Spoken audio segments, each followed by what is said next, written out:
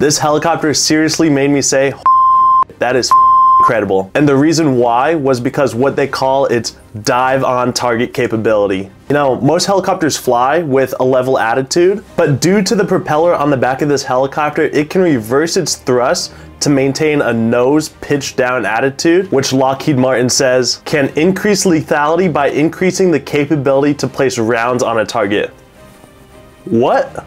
This has totally changed the game. Fighter jets and planes overall have always had the capability because they can fly much higher and much faster, but helicopters are just so uniquely capable because they can fly at low speeds, they can land anywhere they want, and they can just hover in space. So this is the problem that the US military was facing, that airplanes and jets can fly so much faster, but helicopters are so capable. So with this helicopter, they have leveled the playing field. The Raider X was designed by the Sikorsky division of Lockheed Martin, and it was designed for the US Army's Future Attack Reconnaissance Aircraft Program, or FARA for short. The Raider X was announced in October of 2019, and in March of 2020, the Army selected the Raider X and the Bell 360 Invictus from a field of about 5 different candidates. As part of the FARA program specifications, the Raider X uses a single General Electric T901 engine, which is a cool capability to only need a single turbine engine. And to my knowledge, the Raider X has the capability of being one of the fastest helicopters to ever be designed. The Raider X is expected to have a maximum speed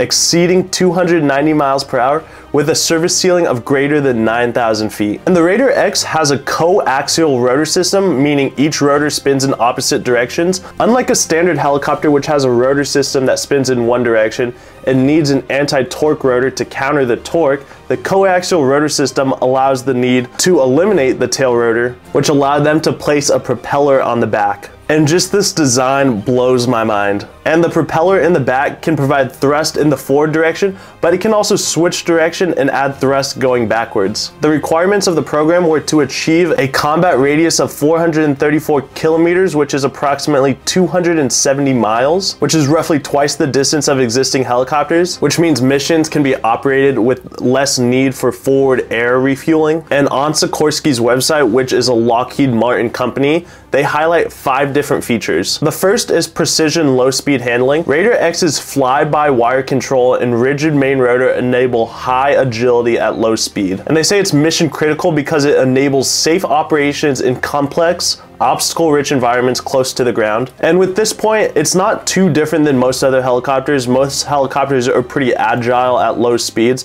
so it's cool that this one can do it, but I don't think it's necessarily anything special. Number 2 is level body acceleration. Raider X can add power to propeller and main rotor to speed up without changing attitude. Helicopters have to tilt their main rotor, and that's true. Typically, to accelerate the helicopter, you have to tip the nose forward to start increasing the forward airspeed, and that typically results in a dive. However, the ability to increase that rear propeller means you can maintain level flight and increase speed, which is incredibly cool. They say rapid acceleration in constrained spaces minimizes exposure time to threats, which is true. If you can just turn on that rear propeller and speed it up and get the heck out of there, that's awesome, and that increases safety. Number 3 is level body deceleration. Raider X can reverse pitch on the propeller to slow down. Helicopters have to flare in order to slow down. Once again, this is true. If we're flying along pretty quickly and we need to slow down, we have to tip the disc backwards, which typically causes us to gain a little bit of altitude.